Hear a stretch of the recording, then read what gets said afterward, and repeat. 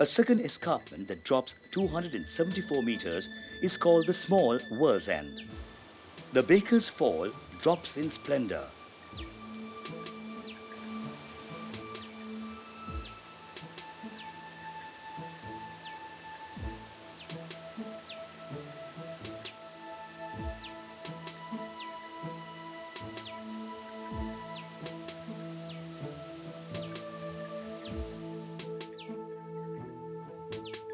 The waters then follow through to the Chimney Fall before joining the Bellew on its way to the Vallava River.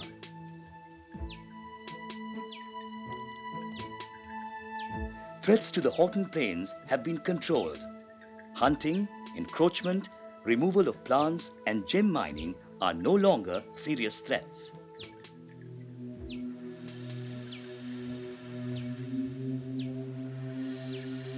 However, invading plant species has become a serious concern.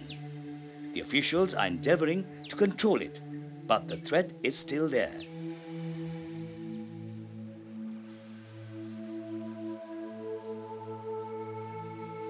Littering is another serious problem, which has started attracting crows to the area.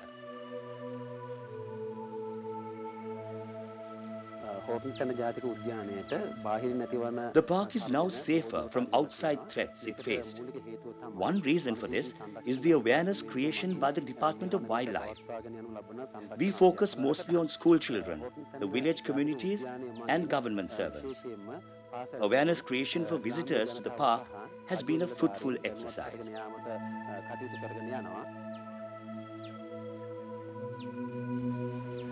The Department of Wildlife Conservation has put in much effort to provide the visitors with information, knowledge, as well as infrastructure to increase the comfort level during sightseeing.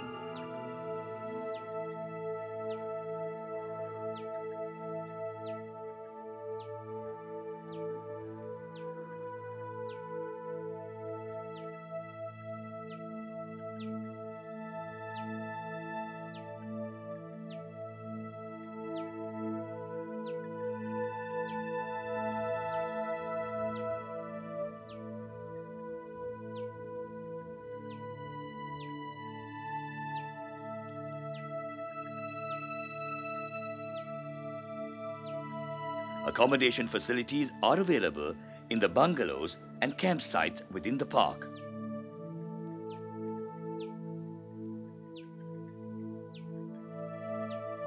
Day visitors have to leave by 6 in the evening. This is to ensure the safety of both the visitor and the wildlife.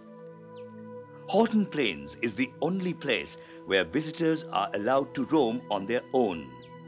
The Visitors Center provides good displays to orient the visitor to the park.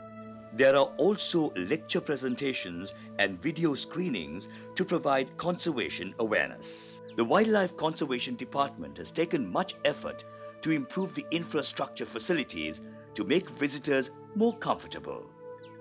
There is limited overnight accommodation in circuit bungalows as well as campsites. As we enjoy nature's benevolence, it is good to show our gratitude in return and consciously help to conserve this magnificent gift to our land.